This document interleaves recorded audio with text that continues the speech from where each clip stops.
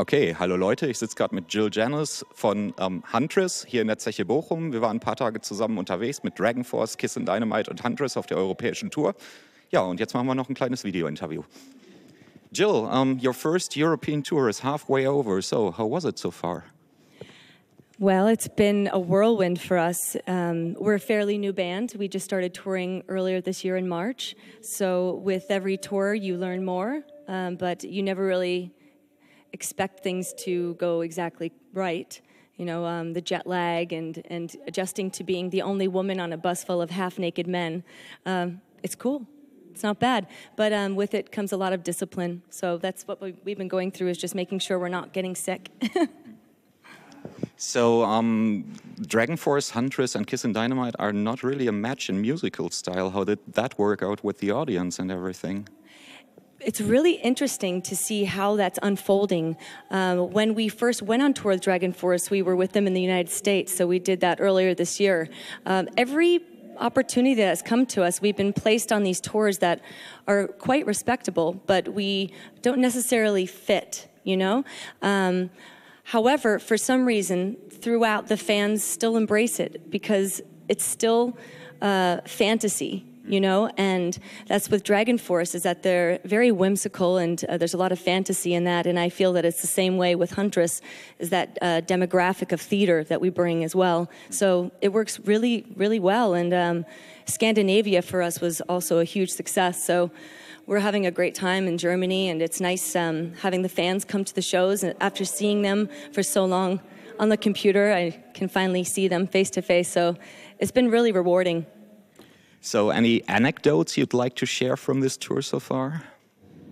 Anecdotes, meaning funny stuff that happened. Oh, funny stuff. Yeah. There's always fun with DRAGONFORCE boys. Their British sense of humor and the pranks that they pull. It's really been delightful just dancing with Fred in the dressing room after to 80s music, and you know, just the various things that we do, like breaking into someone's Facebook account and changing their profile pictures, like our sound engineer, JB. But, you know, there's really nothing else that I can talk about, because I'm the one that is the least fun on the tour. I lead a very strange existence, so I will pull some pranks and have my fun, but really my job is to make sure that I can maintain the voice, that I stay healthy, and that I give the best possible performance I can give.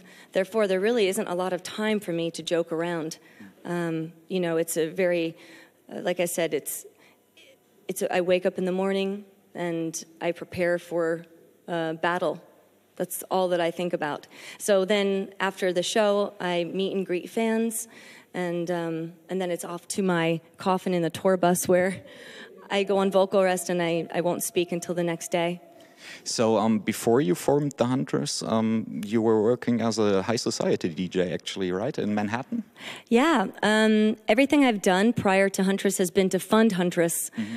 So I grew up, you know, relatively poor, and my mother and father were divorced when I was a young girl, and I come from 7 siblings. We grew up on a farm.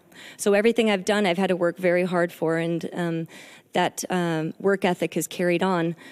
So when I was in college, I was actually given a scholarship to go to a conservatory in Manhattan to study voice. Yeah. And I just didn't have enough money, so I started working in nightlife, because several of my gay boyfriends that I was going to school with were like, you should really just come promote or work. And it seemed an easy way for me to make cash. So that took off. And I was a little bit heartsick over it, because I was still trying to put together my metal band, but it's like I kept making more money and more opportunities in nightlife. So eventually I had to decide to choose one path, and I chose Huntress, and since then only success has come to me.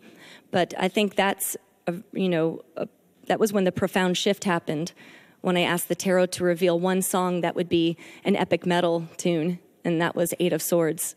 And when that card revealed itself, we all knew that we were going to get signed, and we made the video. It was self-funded. So all of this ties in, you know, anything I've done before has gone to fund that. I mean, the money I was making as a DJ funded the video for Eight of Swords. Yeah. And that was what we sent out to the universe and put it on the internet, and we had a massive response. We had 9 labels trying to sign us, and Napalm Records won. Nice. Okay, thank you very much. Yes, thank you. And have fun with the second half of the tour. Yes, thanks. Okay, bye-bye. Bye.